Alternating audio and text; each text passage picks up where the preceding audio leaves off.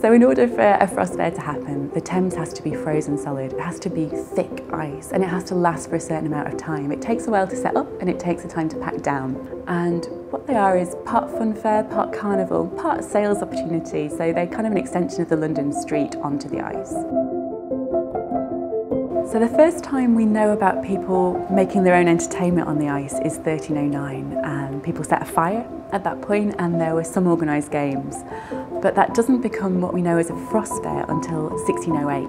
The Thames froze over about 23 times between the 12th century and 1814 when the final frost fair takes place. It's only a small portion of the Thames that freezes, and it tends to be the area around London Bridge. So the old London Bridge is a really substantial structure. It's got buildings on top of it and it has 20 piers. London Bridge slows the flow of the Thames, and the slower the river flows, the more likely it is to freeze.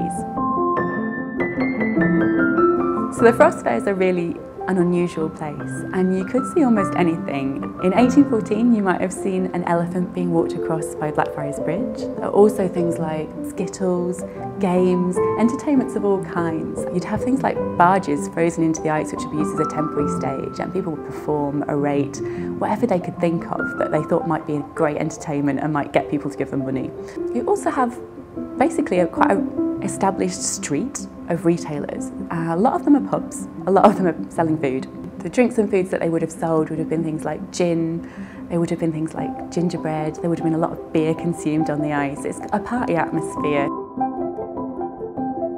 So in the Museum of London collections you'll find printed keepsakes that were bought from printers who set up on the ice. The Museum of London collections have all kinds of things to do with the frost fairs. The prints are really beautiful and give us a great visual record of what the frost fairs would have looked like.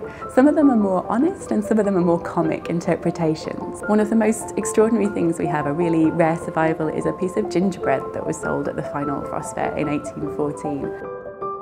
So the final frost fair took place between the 1st and the 5th of February 1814, and we've got an amazing little thing in the collection. It's just a piece of paper really, but it's a note from A. Thor to J. Frost giving him notice to quit the Thames, and that marks the end of the frost fairs.